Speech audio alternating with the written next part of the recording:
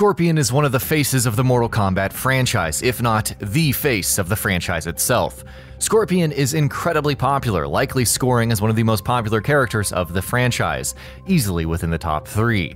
What makes this character popular is basically, well, everything. His design is simple and yet iconic, his personality is easy to understand, and his moveset is sufficiently differentiated from basically any other fighting game character, while being simple enough and generally accessible to newcomers within the realm of Mortal Kombat.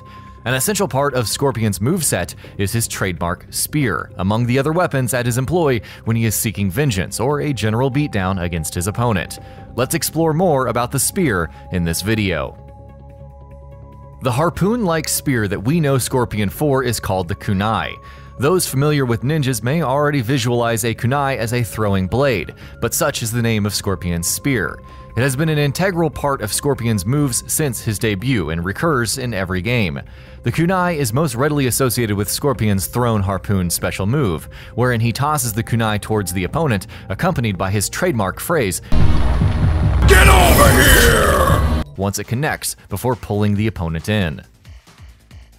The sprite animations of the early Mortal Kombat games would suggest that Scorpion calls forth the spear from his arm in a manner similar to how Spider-Man is often depicted tossing web shots at his opponent.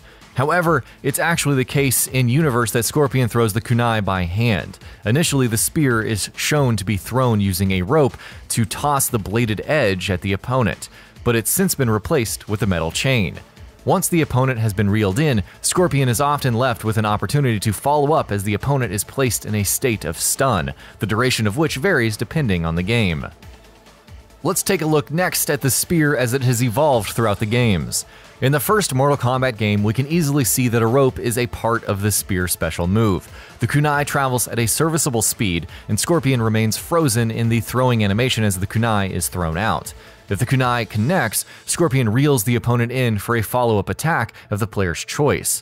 In Mortal Kombat 2, Scorpion receives a new kunai throwing animation altogether, and the rope that follows the kunai looks much different compared to the rope that we saw in the first game. This is a special kunai animation because it appears as if Scorpion summons a snake-like harpoon from behind himself. When the kunai connects with the opponent, Scorpion grips the rope with both hands, which is a nice addition. Scorpion doesn't figure as part of the base roster for Mortal Kombat 3, but does appear in Ultimate Mortal Kombat 3 and Mortal Kombat Trilogy. In these games, the spear and its rope spawn at Scorpion's sprite rather than from behind him, and Scorpion's throwing and reeling in animations are similar to what they were in Mortal Kombat 2. Mortal Kombat 4 would be an important game for all characters as it marked the franchise's transition to using 3D models for the characters. Additionally, the wavy and snake-like form of the rope following the kunai is intact.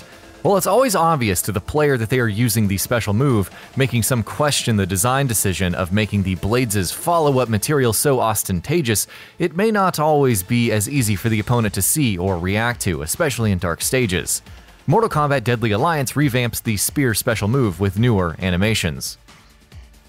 When Scorpion reels the opponent in, he doesn't place both of his hands right near each other. Instead, he separates both of his arms by having one arm follow the other, placing the second arm behind himself as he pulls the opponent towards him. It's actually a design decision that makes much more sense than Scorpion's reeling animation from the previous games, and in real life would probably allow him to follow up faster. In this game, it's highly noticeable that the rope following the kunai is in 3D. The wavy and snake-like animation of the thrown rope is retained, but is less prominent than in previous games. Weirdly, it's still as if Scorpion throws the kunai forward by bending his throwing hand to the side, which wouldn't make for an effective throw. But if the reality of taking the kunai out to throw at the opponent was incorporated into the animation itself, the special move would take so long to be active and so easily telegraphed that it would be basically useless. Mortal Kombat Deception basically follows Deadly Alliance's animations. Once again, Scorpion looks as if he's summoning the spear from his throwing hand as Spider-Man shoots webs, but otherwise his reeling back animation is the same again. In Mortal Kombat Armageddon, his attack animations for the kunai are the same, but the kunai itself is much more prominent than it has ever been. The blade is significantly larger and shiny. In Scorpion's transition to the Netherrealm continuity, we see new dimensions to the attack in Mortal Kombat 2011. First of all, the rope that follows the kunai blade is now clearly replaced with a metal chain. His throwing animation is totally different. It can only be described as striking an extravagant pose, one that would seem to propel the blade forward from one hand while adding force from his body's upper half. It's a completely new look for the attack, and it's definitely interesting. Mortal Kombat 10 adds fluidity to the animation of his throwing out the kunai. Once again, the metal chain following the blade is clearly visible, but the reeling animation smoothly follows Scorpion once he yanks the chain. Speaking of which, you can also see that there's a new reeling animation altogether.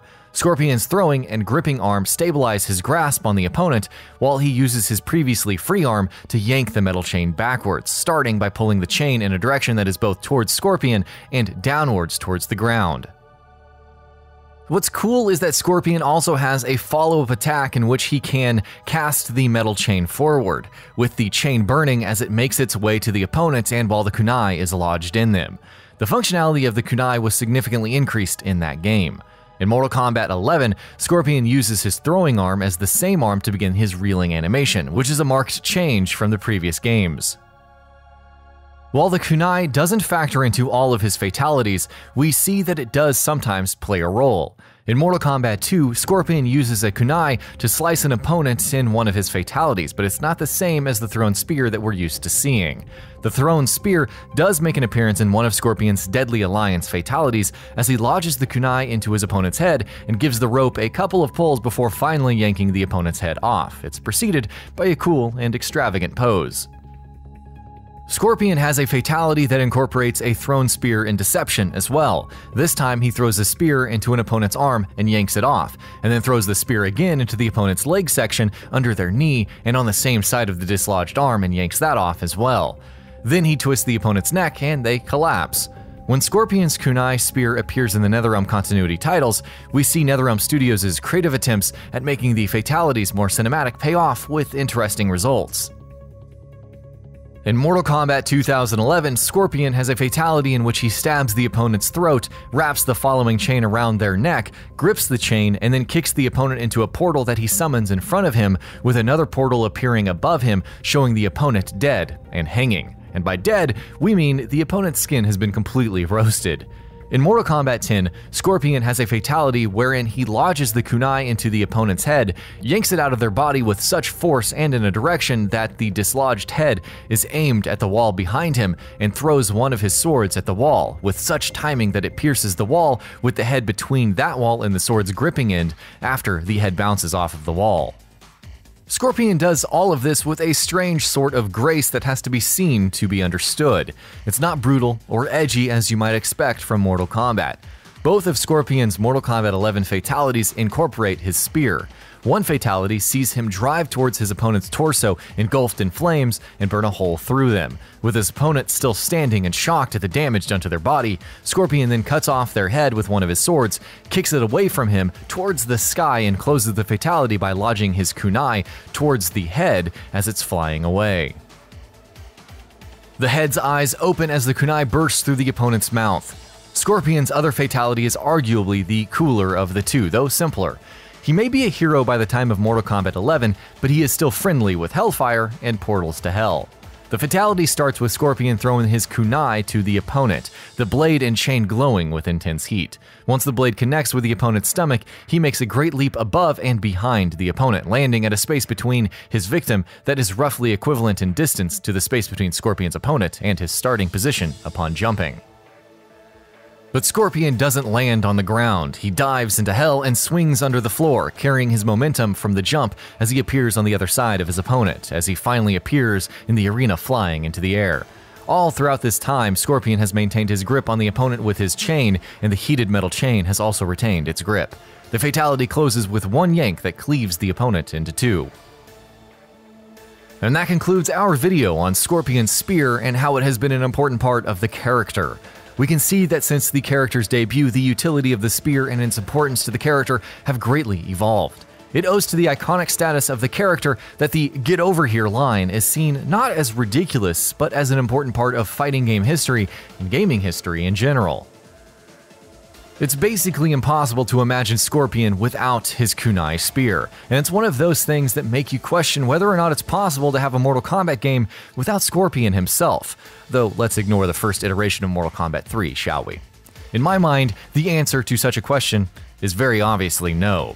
What is your favorite version of the Throne Spear special move? Which of Scorpion's fatalities incorporating the spear do you like the best? And as always, thanks for watching. And that about does it for this video. If you enjoyed what you watched and want to see more from GamingBolt, you can always hit that subscribe button and turn on the bell icon next to it. That way you will never miss any of our videos.